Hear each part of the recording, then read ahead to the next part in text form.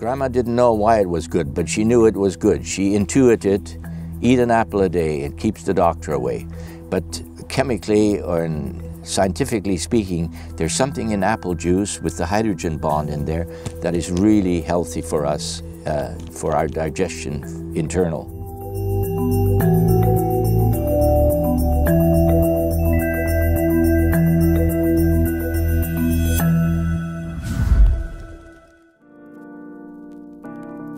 I get up at shortly after 6 o'clock, go downstairs, and I make a glass of hot organic apple cider, 1 tablespoon of organic apple cider in warm water, because remember, don't put organic apple cider in hot water, it kills the enzymes. So I fill the glass half full with hot water, then I fill it the rest of the way full with cold water, so now it's sort of lukewarm. I add a tablespoon of organic apple cider and a tablespoon of maple syrup or honey or whatever sweetener, and I drink that on an empty stomach. And then I go upstairs and I take a shower, and when I come out of the shower, I do certain physical exercises. I don't use toothpaste. I make my own MMS, which is sodium chloride solution. I have my toothbrush soaked in hydrogen peroxide overnight. So I brush my teeth with hydrogen peroxide, then I spit it out, wash my mouth out. Then I soak my toothbrush with MMS, and I brush my teeth with the MMS, but then I swallow it because it's good. You want to internalize the MMS. And during the day, I will take every hour or every 2 hours, I will take 3 drops of MMS and 3 drops of citric acid, mix the two together, wait for a minute, then I fill the little glass up with water and I drink it. And it's wonderful stuff. It'll neutralize and kill everything that isn't good inside your body. It's amazing stuff. I have breakfast. I have 3 tablespoons of quinoa that I've made. I add 3 tablespoons of hemp hearts, mix the quinoa and the hemp hearts. Then I add tablespoon of maple syrup into it. Then I pour organic 3% milk. I don't like skim milk particularly. I like,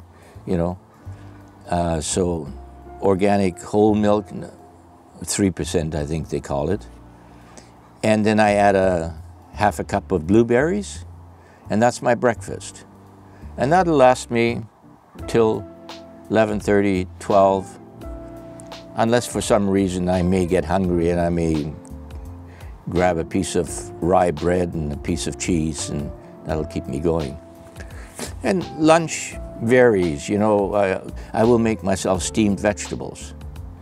I'll take a steamer, take a pot, put a steamer in there, put in some cabbage, I chop some broccoli in half, asparagus if I have any, if there's an onion lying around, I'll chop some onion in there, some green beans, whatever vegetables is around. I'll mix a bowl of steamed vegetables and let it steam for 10 minutes and then I put some soya sauce on it.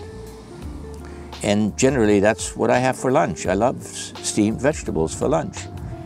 I don't go looking for meat, but I will eat meat. I had some good pork chops here that Lynn made the other day, but I don't go looking for meat.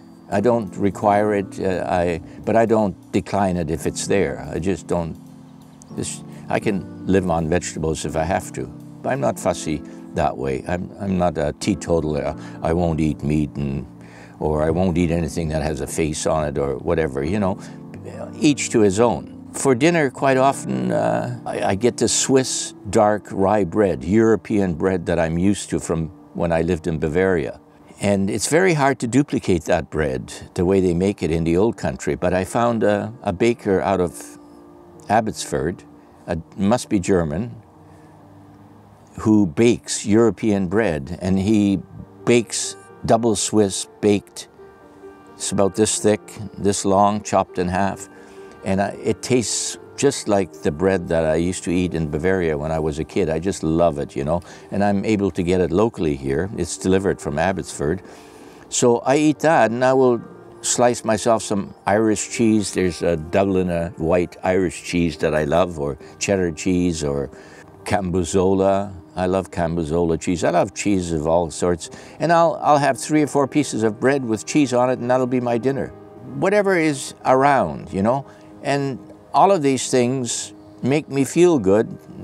I have good digestion, you know. If I ever ate something that doesn't agree with me, if it really doesn't agree with me, the first thing I reach for is activated charcoal. Everyone should have a bottle of activated charcoal at home. It's cheap, and it's a wonderful thing to put into your stomach when you're feeling off and you don't know what it is. You ate something, or the bacteria got hold of, they're winning the battle against you or something. Take some activated charcoal, and it attracts anything that's harmful and poisonous to it, and you expel it. It is wonderful. If you think you had food poisoning, put 2 or 3 pills of activated charcoal in you and watch what happens. You'll feel better in half an hour, in an hour. It's a simple trick I learned a long time ago. Don't take any pharmaceuticals, you know. Later on at night, I will try to eat at least 1 apple a day, like grandmother said. 1 apple a day keeps the doctor away. There's something about apple and apple juice that has to do with hydrogen, and that's good for the body. Grandma didn't know why it was good, but she knew it was good. She intuited, eat an apple a day, it keeps the doctor away. But chemically or scientifically speaking, there's something in apple juice with the hydrogen bond in there that is really healthy for us, for our digestion internal. And now we're discovering in the Ellis water how important the hydrogen bond is. It makes all the difference in the world. Hydrogen is so, so important. We're just beginning to open up that avenue where people are becoming, reading and researching more and realizing that there's much more to water than what we think. We don't know the half of water. Water is a mysterious, we can't live without water, but we don't know everything about water. There's much we can still discover about water. There's even a 4th state of water that in my research I've come across now too. And then I usually go to bed. I try to do some research or try to catch up on my emails, which is impossible. I'm 500 emails behind. I tried to go to bed early last night, like go to bed at 10:30, and then I get a phone call from a fella 50 miles away from here, Ken. We got to talking, and it was 12:15 by the time I said, I gotta go to bed. I meant to go to bed at 10:30, and here it is 12:15, and because I get up at 6. So anyway, sometimes I get a little more sleep. If I get 6 hours a day, I'm doing fine. But I try to get 6 hours. But generally, that's usually my routine. I don't have any set patterns particularly, but certain things I follow. And I take my Bach every day, 6 to 8 pills. I wouldn't be without it. It's bio-superfood, blue-green algae and chlorella, 2 of those. I did research on that about 14 years ago, and I said, oh, I gotta be taking that. And I think it allows me to have the energy and the clarity of mind that I do have most of the time, although sometimes I think I'm getting quite forgetful. And then I take my magnesium that I make myself. I have a mouthful of that in the morning and a mouthful in the evening. It's easy to make. You just buy the crystals and mix it up. And I take my organic sulfur. Not every day I take colloidal silver, but when I think about it, I will take a mouthful of colloidal silver and just swish it around my mouth. It's an antibacterial, antifungal, antiviral. I've been making that stuff for well over 15 years.